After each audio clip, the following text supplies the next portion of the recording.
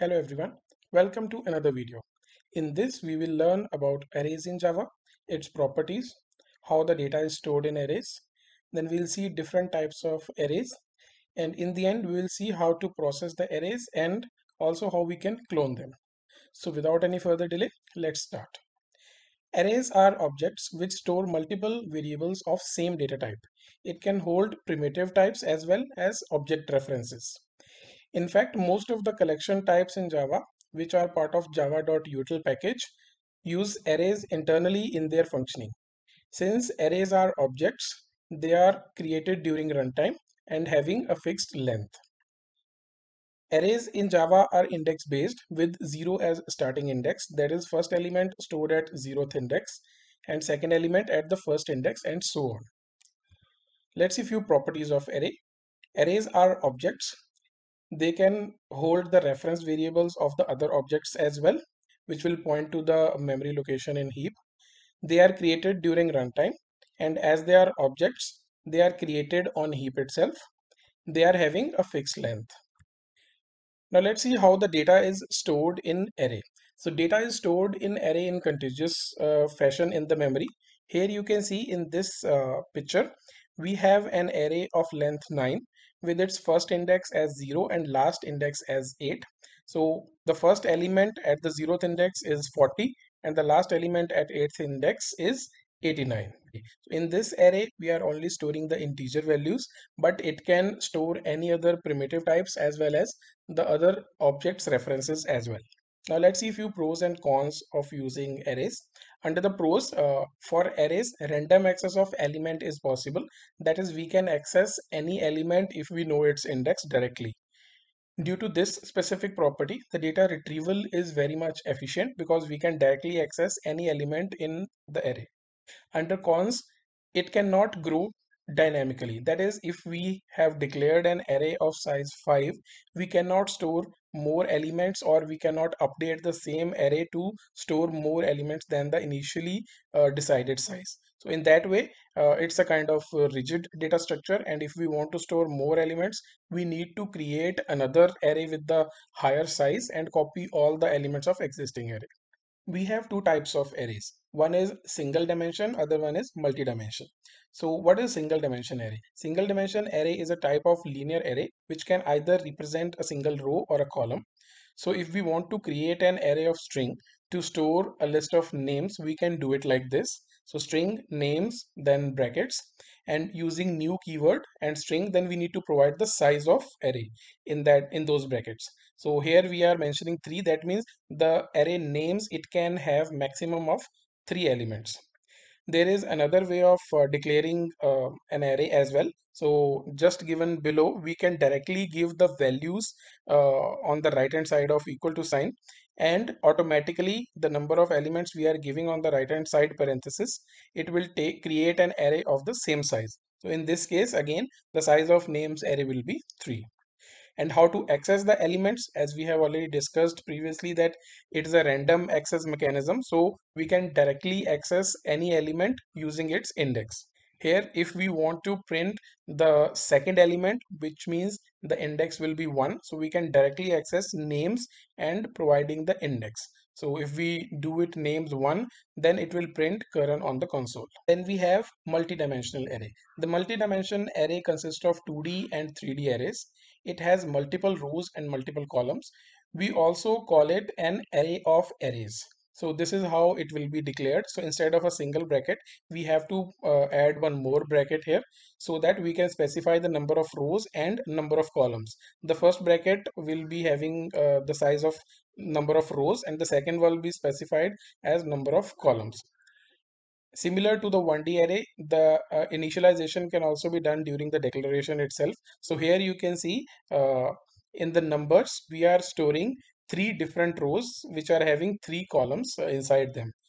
So if we want to access any element, it will be by using the combination of both the row number as well as the column number.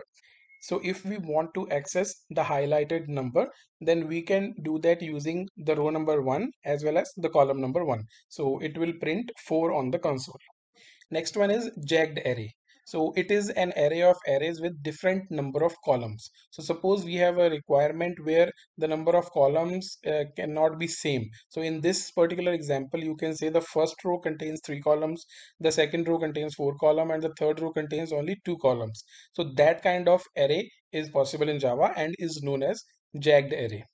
The accessing of the elements will remain same because it's an index based. Now let's see how we can process the arrays. When processing array elements, we often use either for loop or for each loop because all the elements in an array are of the same type and the size of array is known or can be calculated using its length property. Just as we can pass the primitive type values to the methods, we can also pass arrays to the method as an argument, or a method may also return an array as a return value also.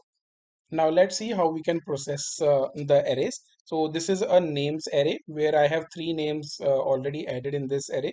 So the first one is using for each loop. So this is the syntax of for each loop. It will take a list of names and one by one it will iterate through, and we are printing it on the console. In this specific kind of loop, index has no role to play.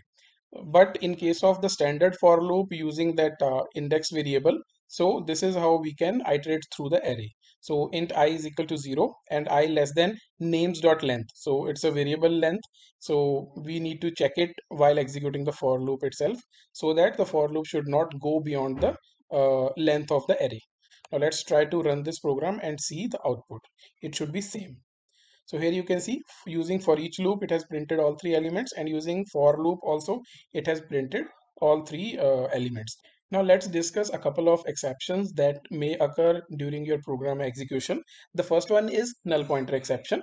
So here, this is an array names of size 3, and to the first and second element, I have already assigned values, but the third component in array is null because I have not assigned any value.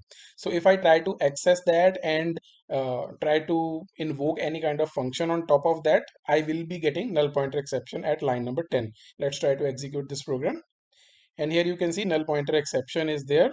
It is also giving me a clear message, cannot invoke string.length because name2 is null because we have not assigned any value to it. Now let's try to assign a value to it.